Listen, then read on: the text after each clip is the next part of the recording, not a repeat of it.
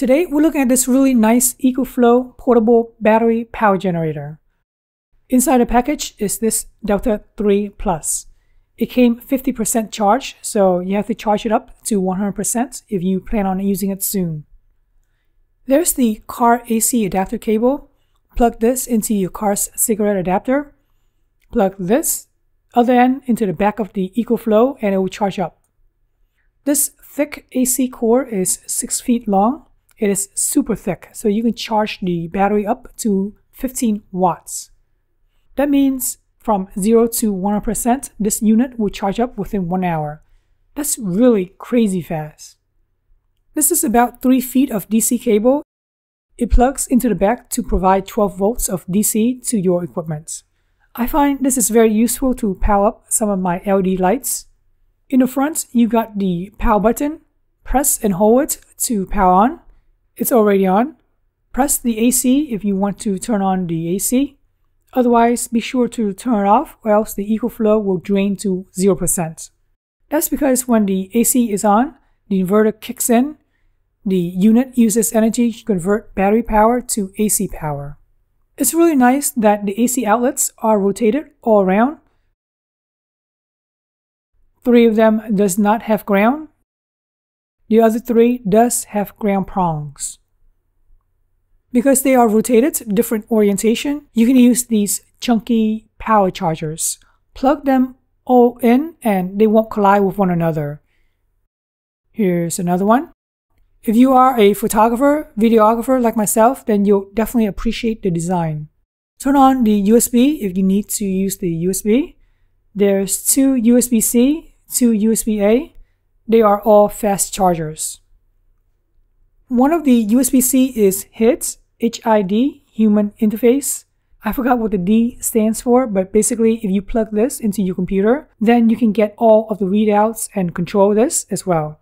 Sadly, I was not able to use this port using the EcoFlow software as of this moment. The software that I install on Windows 11 does not even acknowledge it's connected to this Delta. There is a Linux variant software to read it, and I couldn't get that working as well. But luckily, this does have Bluetooth, so you can connect this to your phone using the EcoFlow app, and then control everything inside the app. Now, if you're into home automation like myself, I'm happy to say that it's compatible with Home Assistant integration over Bluetooth. So yeah, you're not stuck using their proprietary phone app. You can certainly use Home Assistant, at least for now anyway. On top, there is a fan input, and in the back, there's the fan output.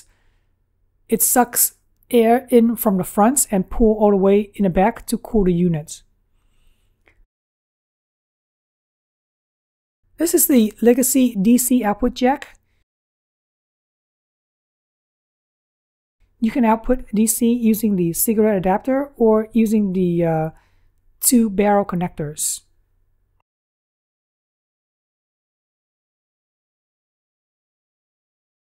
Pop this door open. Now you can charge using solar or using the car adapter that I mentioned earlier. You can also charge with 2 inputs of solar panel here. There's a big expansion slot that you can connect this to another battery pack to even last longer. And of course you can charge it up over AC with the included AC cord. The size is pretty decent. Here is a 13-inch laptop for a size comparison from the side. Not too bad, right? It's not too big, it's not too small, it's just the right size. It is heavy, but pretty easy to lift and carry around thanks to the 2 built-in handles. The unit is shockingly quiet. You will barely notice the fan is on. Just for fun, we're going to connect the Delta 3 Plus to a solar panel. You can get the official EcoFlow portable panel for about $400, which I think is way overpriced. I got this 400 watt panel from Marketplace for about $50 brand new. Behind the back of this panel is the standard MC4 connector. You'll need an adapter to go from MC4 to XT60 connections in the back. By the way, if this video is helpful, please consider subscribing and liking the video. This lets YouTube know that my video is indeed helpful and will recommend it to others like yourself. There are two XT60 inputs. You can insert it into any slot you want. Add another solar panel if you need. The front display is showing about 27 watts of solar input. It is a little cloudy today, and I'm not even angling the panel towards the sun. If this is a permanent install, never lay the panel flat. You want the heat to escape somehow and the rainwater to go somewhere. The Delta 3 Plus works fine out of the box. If you want to tweak some settings, then the app is one of the options. Download the EcoFlows app and create an account. Click on the plus icon at the upper right hand corner. Click on Add Device. Select your device. This is the Delta 3. Let's click on Reset. Now we need to reset the device, so we're going to power off. Press and hold the power button until the LCD screen lights up. With the double beep, let go of the power button. On your phone, check the box, press Reset the device. Select your Wi-Fi name and enter your password. Notice that this will only work on 2.4 GHz Wi-Fi. Click on Next.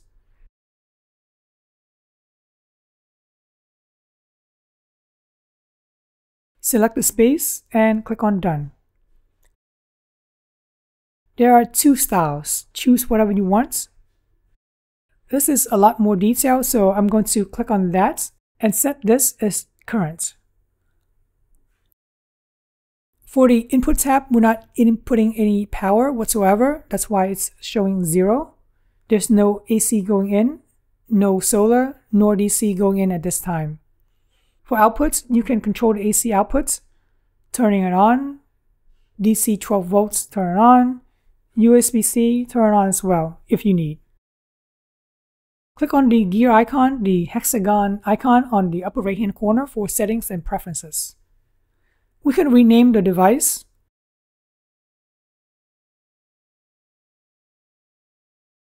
Click on Confirm. Timeout is pretty useful. If we're not using any power, if we're not sucking any power, then we should definitely turn the unit off. Otherwise, it still consumes power. Here are all our options. For AC timeout, I'm just going to select 1 hour. Same for DC.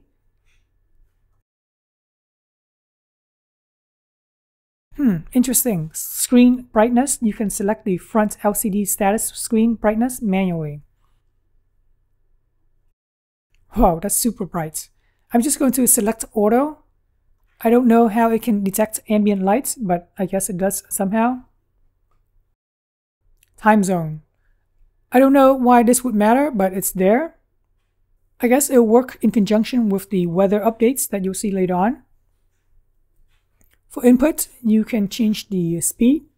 For instance, you can change the input from 1500 watts down to 1000 watts. I'm told the faster the charge, the more it will damage the battery over time. If you're not in a hurry to charge up to 100%, maybe dial down to 1000 watts. Let's look at charge and discharge limits.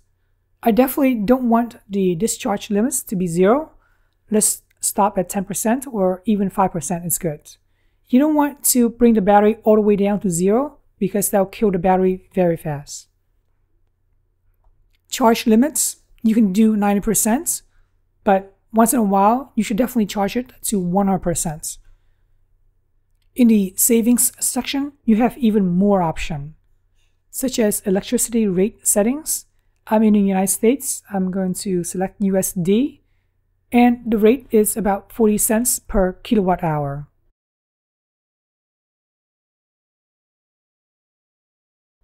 Let's go into operating mode.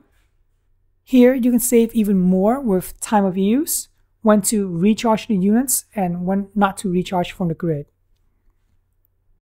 Storm guard is very interesting. If you live in an area with a lot of power outages, it will alert you to make sure that you charge your battery fully. Let's click on firmware. That's interesting that the current version I have is way behind. It is 1.49 and the latest version is 7.73 as of now. I'm not going to update it just because everything is working fine. Don't touch it. That's my philosophy anyway. Let's get this thing into Home Assistant. Go to this website. On the right hand side, scroll a little bit, click on Releases. Go all the way down and download this zip file. When you open the zip file, you'll see this folder. Double click on it. Go into Custom Components. Double click on that. Next, jump onto your Home Assistant network folder. Mine is at the network, the IP address, and then the configure folder. Go into the custom components of that and drag the EFBLE from the zip file into this folder. Now it's time to restart your Home Assistant. I'm going to go to Terminal and just command in HA Core Restart. If you don't have Terminal, it's okay. You can go into Settings, System, click on the Power button on the upper right hand corner, and then restart Home Assistant. Now let's go into Settings and then Integration. Add Integration, type in EcoFlow. And there we go. This is the integration to add EcoFlow BLE. Discover the device, and that's great. Your EcoFlow user ID is actually a bunch of gibberish number. Don't try to log in with your email. To get that user ID, you actually have to log in using your email and the password that you use to set up the app. Once you log in with HA, then HA will provide you with the user ID. With the user ID completed, filled out, then go all the way down and click on Submit. Give it a name, assign an area if you want, and then click on Finish. Here are all of the controls that we saw earlier in the app. I'm going to click on the pencil on the upper right hand corner to rename it because I forgot to name it in the previous screen.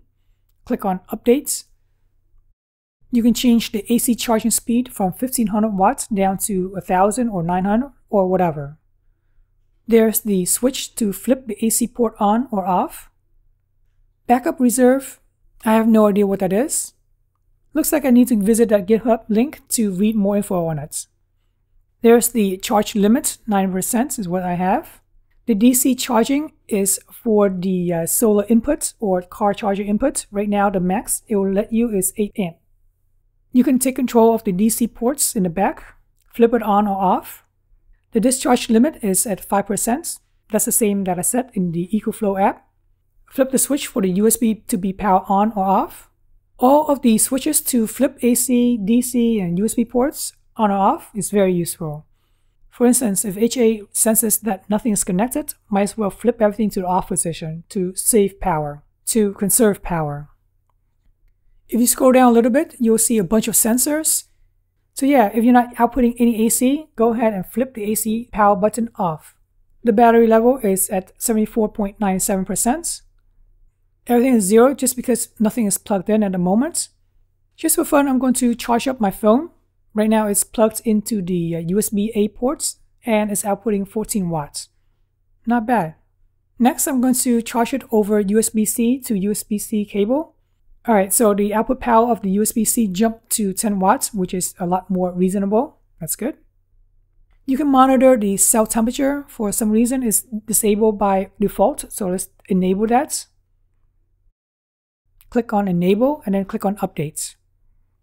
Click OK. After waiting about 30 seconds, the cell temperature came back up, and now we're seeing it at 71.6 Fahrenheit. That's good. I would say anything over 150 Fahrenheit is very bad. Don't quote me on that. Alright, hopefully you found the quick review, setup, and automation for this Delta 3 Plus useful. I'm curious what kind of automation you'll use this for. Please let me know in the comment section below. I really appreciate you guys subscribing to my channel, liking this video, and thanks for watching.